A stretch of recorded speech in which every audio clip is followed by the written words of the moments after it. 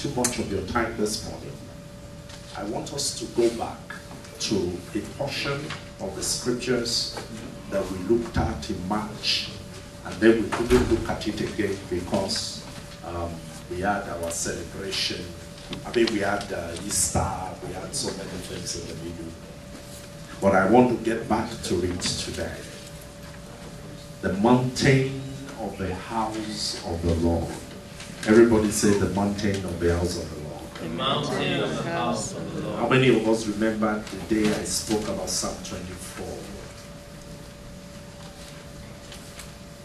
Psalm 24. And if you don't remember, we can go back there. If you want to remind yourself, you can go to our website. It is archived there. The mountain of the house of the Lord. So this will be the part 2 of the message. In the part 1, we see how God wants us to just pass through certain times so that we can get to where we are going to. And He wants us to just pass through. We're going to go a little bit deeper today. And I showed you the last time how all those that were critical in the things of the Spirit just pass through. But we're going to shift our thinking cap just a little bit and begin to refocus ourselves and see another angle to this discussion. And I need you to look at me right now, not at the paper. And look at take your pen. If you want, you can write things down. Because I assure you there will be a lot more than you have written in the papers. Psalm 24 says, the earth is the Lord, and the fullness thereof, the world and they that dwell in it. Let's read it together. Verse 2. For He hath founded it upon the seas and established it upon the floods. I want to hear your voice. Verse 3. Who shall ascend to the hill of the Lord? Or who shall stand in His holy place? Verse 4. He who has a clean hands and a pure heart, who has not lifted up his soul unto vanity nor sworn deceitfully. Verse 5. He shall receive blessing from the Lord and righteousness from the God of His salvation. Verse 6. This is the generation of them that seek Him, that seek your face, O Jacob. Selah. Selah means stop. Yeah. Stop. Stop and think about what you have read. Stop and meditate on the implications of those words. And the implications of those words are myriads. They are massive. And as I sat down and I was thinking about it, the Lord just was taking me all over the place in the scriptures. And I have to be telling my soul, be still, don't run too fast. This brain needs to catch up. To be able to understand what it is the spirit man is comprehending.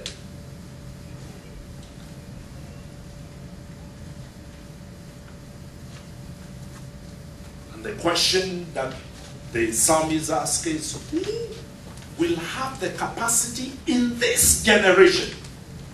Who will have the ability in this generation to ascend unto the hill of the Lord? So we are not talking about a dead interaction.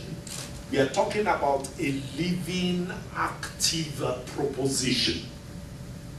We are not talking about something that happened 6,000 years ago. God is talking about something that is happening now. Now. Who shall ascend? Who shall ascend? Who shall ascend? Meaning, there is the possibility of ascent. There is a grace for progress. There are certain things that God wants us to access in this our generation. And I pray that you will be a possessor of those things in the name of Jesus. Amen. But he said, who shall ascend unto the hills of the Lord? And he immediately answered, he that has a clean hands. And I said, Lord, please explain this to me. What has our hands got to do with it? And he began to speak to my heart. And he gave me I thought I would be able to do it all. He gave me 7 different angles to look at it. Just the role of our hands in our ascent into the place of the dwelling of the Most High. And my mind was totally blown. You know, I nearly shot a fuse because I have not comprehended it like that in the past. Oh, brothers and sisters, your hands must be clean. He that has a clean hands is the one that would ascend unto the hill of the Lord. He that has a clean hand in this generation, in this adulterous generation. This is not about David. This is not about Solomon. This is not about an ancient temple that has become rubbles. This is not about a holy of holies that has ceased existence.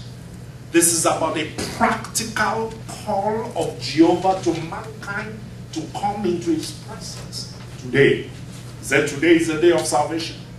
He said, and if you will hear his voice today, harden not your heart. And he began to explain to me how this is critical. The first thing that we see in the scriptures about hands was in Genesis, I think chapter 3, in the Eden narrative. And you know the story very well. God said concerning Adam and Eve, he said, now that man is like us, now that man knows, have the access to knowledge. Knowledge is not always wisdom. But that's not my point today. So let's be careful about knowledge. Wisdom is the capacity to live life in a meaningful format. Knowledge is accumulation of facts, and facts are not always true. So what are you talking about, Pastor Shire? Truth is value driven. Facts is value denuded. There's you know, facts is facts. Some people will say, you don't want to live your life based on facts. You want the value of the Spirit of grace to propel. Adam got into a position where he could have access to any fact that he wants. See, this morning Kenichi was giving us facts, right? But those facts became value-laden and set our hearts on fire. And then at that point, it transitioned from being fact to being truth. Do you understand what I'm trying to say? It transitioned from being just a dry, value-denuded analytics to becoming a tool of mission, to becoming an agent of passion, to becoming a thing that steers our heart, and we say, how can we do better? How can we go further? Who shall ascend unto the hills of the Lord? Not those who live their life based on facts, but those who seek the truth of the word of God. Thou shalt know the truth, and the truth shall do what? It shall set you free, not facts. So God said, Adam now has the fact, Eve has the fact, but fact is going to drive his hand to do what will cause him to regret forever. May fact not cause you to make foolish mistakes in Jesus' name. Truth will guide your step. Truth will grace your life. Truth will give light to your path. Truth will give vision to your eyes. But fact without value will destroy whoever is the owner of a fact.